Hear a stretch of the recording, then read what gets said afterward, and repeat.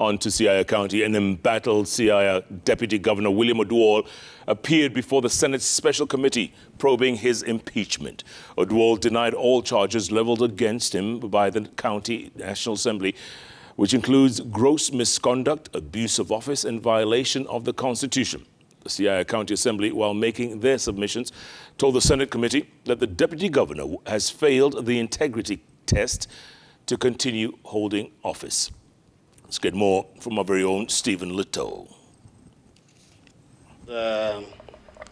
CPA Dr. William Oduol. Siaya Deputy Governor William Oduol walked into his impeachment hearings, chaired by Elgeyo Marakwet Senator William Kisang.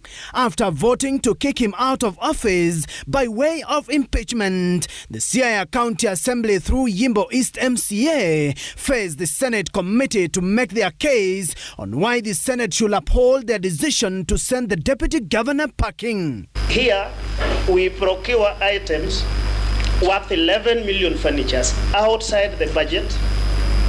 To it, Mr. Speaker, we buy orthopedic chairs, we buy presidential seats worth millions of shillings, we soundproof a room at that particular time. The impeachment grounds tabled before the Senate committee include interference with the procurement process, where the Assembly claims that William Oduol interfered with the procurement surrounding various road projects in Siaya.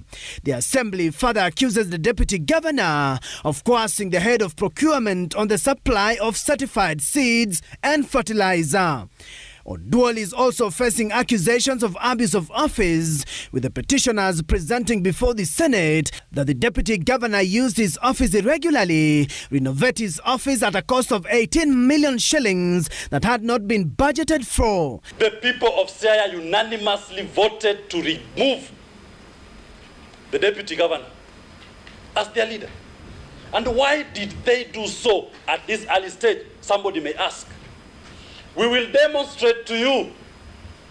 There's what we call catch them young. I still believe it was the perfect combination to take Siaya to greater heights.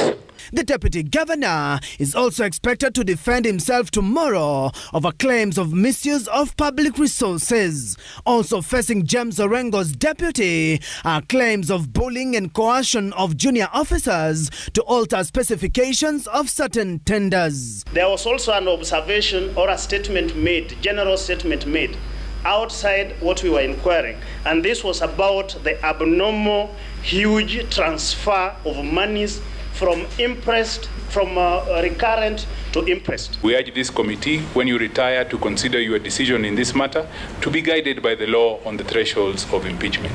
The hearings continue tomorrow. Stephen Little, Citizen TV.